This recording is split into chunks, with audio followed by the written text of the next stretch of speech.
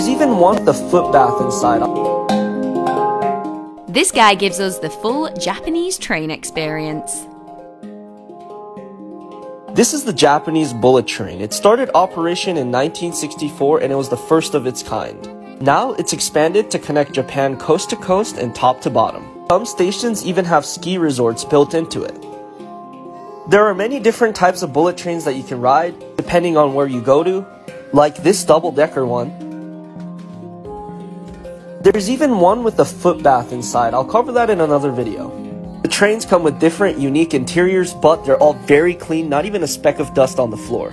Typically come in regular class and green class, which is basically first class, with wider and more comfortable seats, and some even have a grand class, which is a step above first class. This is what the future holds, a bullet train that can go 500 kilometers per hour. This might look like an ordinary bento box, but it's actually self-heating. It's called an ekiben, which also means train station bento because you buy them at the train station. There are various different types, like this bullet train themed bento. Got the self-heating one, chose the large size of course. There are ekiben stands on the train platform just in case you forget before your train comes.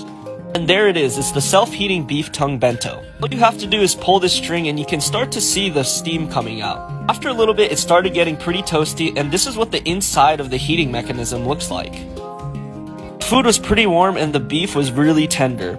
Definitely recommend getting it when you're on a bullet train. Fun part is different stations carry specialties from the areas that they're in, like this beef bowl from Yamagata and this misokatsu from Nagoya.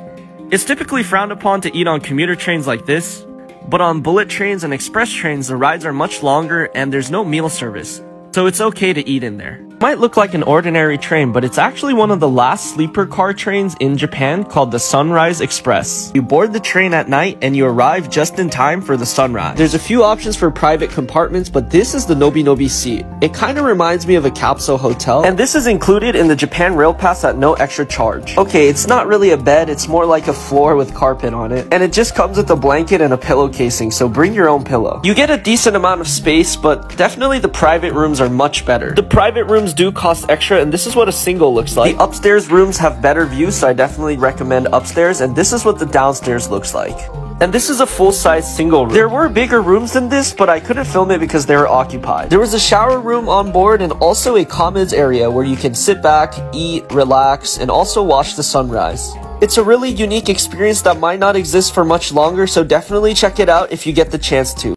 I think I need to get me on one of those bullet trains, a foot spa and a self-heating bento box. Sounds right up my street. Have you ever been on one? Do let us know in the comments below, and if you've got any videos that you think we should share, do send them in to us here at It's Gone Viral. If we feature your video, you'll receive £100.